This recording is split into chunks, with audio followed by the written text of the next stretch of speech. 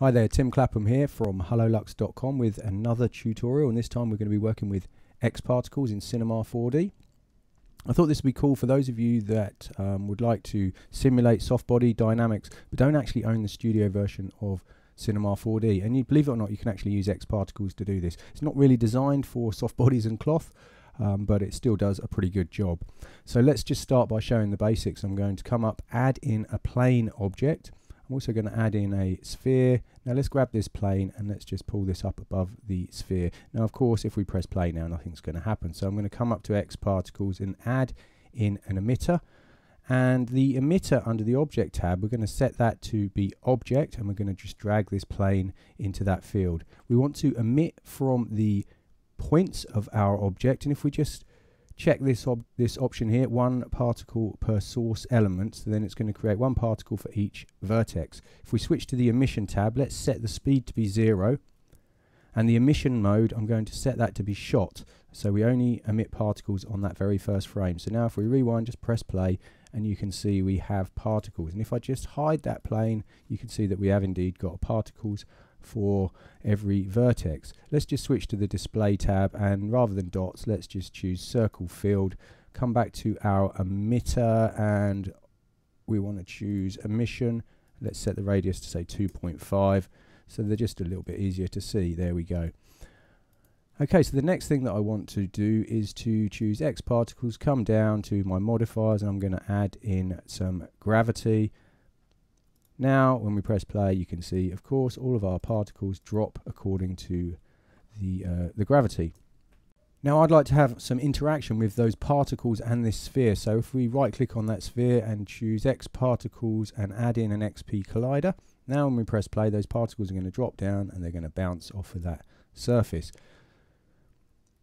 Now the key to this is using constraints. So if we come down to the dynamics objects, let's add XP constraints, and if we just under the connections tab enable connect at birth, what that's going to do is it's going to create a whole bunch of virtual springs between all of those particles based on the parameters that we have here, and it's going to try and hold them together. So if we now rewind and press play, you should notice some difference, and there we go, and you can see that it kind of stays together but it just tears very, very easily.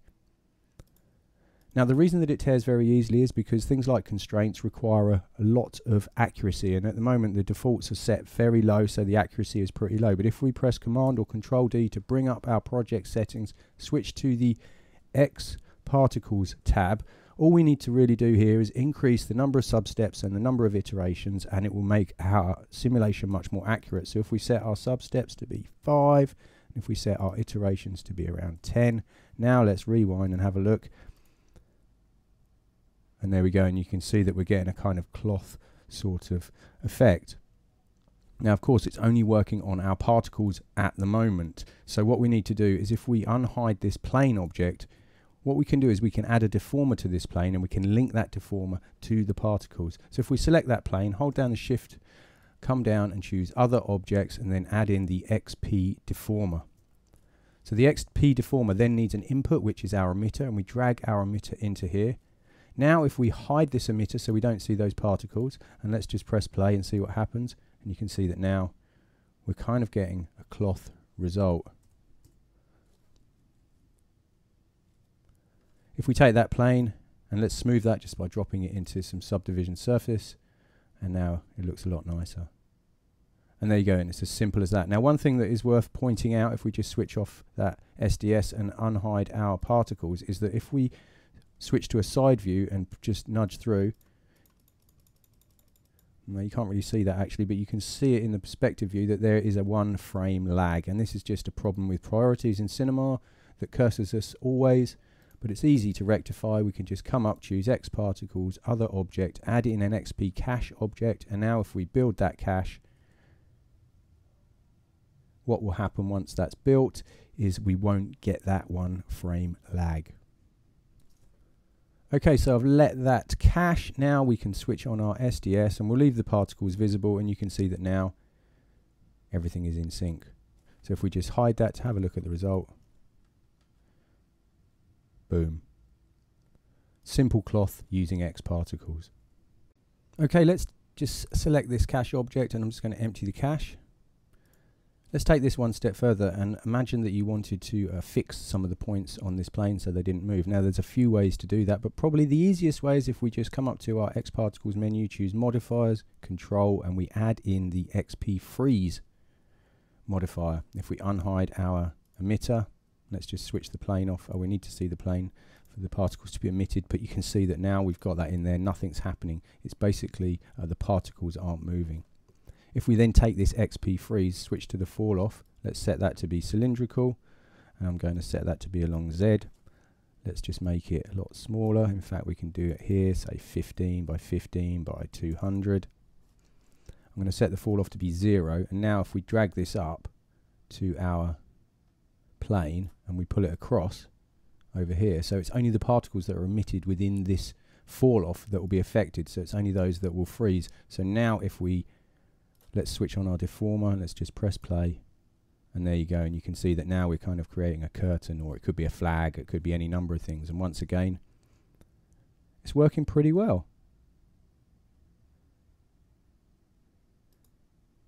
So that's how you could constrain your particles. Another way might be to put them into a different group. There's always more than one way to skin a cat. Let's juggle this scene around a little bit. I'm going to grab this XP deformer and drop that into the sphere. Let's just switch that off and just take this collision tag and put that onto the plane. So now we're going to have the plane, which is going to be our collider object. I'm going to pull that down, make it a bit longer, and let's just make this into a little hill. And if we grab this sphere and pull this up, something like so. Now you can see that at the moment the sphere, the distribution of the points isn't very even. They're going to clump at the poles and the equator there a lot wider, but we can change the type to icosahedron, and that means that the distribution of the vertices is much more even. We don't need this XP freeze anymore, and if we come to our emitter and under the object tab, instead of the plane, let's just grab that sphere and drop that in there. Let's hide the sphere so we can just see the particles for now, and let's just press play and see what happens. And there we go, and you can see it falls down and then it kind of ends up as a bit of a mess at the bottom. So what we need to do here is we need to come maybe to our constraints, maybe increase the stiffness a bit. The other thing that we should do is increase the connection limit. It's currently set to 8, which means that any one particle can only connect its constraints to 8 other particles. If we had all particles connecting to all particles and you've got hundreds or thousands of particles, then it's going to become very slow, and the chances are that the simulation will kind of just fail. If we set this fairly high, maybe to say 96, and let's just rewind and see what happens. Okay, and you can see there isn't much difference. So what we probably want to do is come back to our project settings, and we need to increase our subframe steps and our iterations. Now the real trick here is finding the balance between the number of subframe steps, the iterations, and the accuracy with the amount of time that it takes to calculate the simulation. You want to get that simulation calculating as fast as possible, but of course you want it accurate as well. So every scene is unique and you need to juggle these values. I'm going to just try subframe steps of 50. I'm going to set my iterations to 25. And I'm going to set my accuracy to 25. So this is going to slow things down considerably, but hopefully we'll see a better simulation, and you can still see it play back in the viewport fairly well. And there we go, and you can see now that we're getting a kind of nice sort of soft body. It's almost a little bit too rigid, so maybe we come to the constraints and reduce the stiffness slightly and maybe increase these. But the other thing that I could do here is come to the plane, the collider tag. Let's set the bounce here to be 0, and let's set the friction to be, say, 100, and maybe now we'll see it drop and hopefully it will roll. So let's just, there we go, and you can see that's working pretty well. And of course we can now unhide our sphere and we can show our deformer, and let's hide this emitter, and just to speed up playback I'm just going to cache this result. And of course if you're rendering X particles over a network or anything at all, then you need to make sure that you do build the cache so that you don't get spurious results depending on the processor involved. And you can see it's churning through this. There's a couple of dents in there. You know, it's not the perfect soft body solution, but it certainly is a great solution if you don't have the studio version of Cinema. And there we go, now we can press play and see this playing back, and that's looking pretty rad.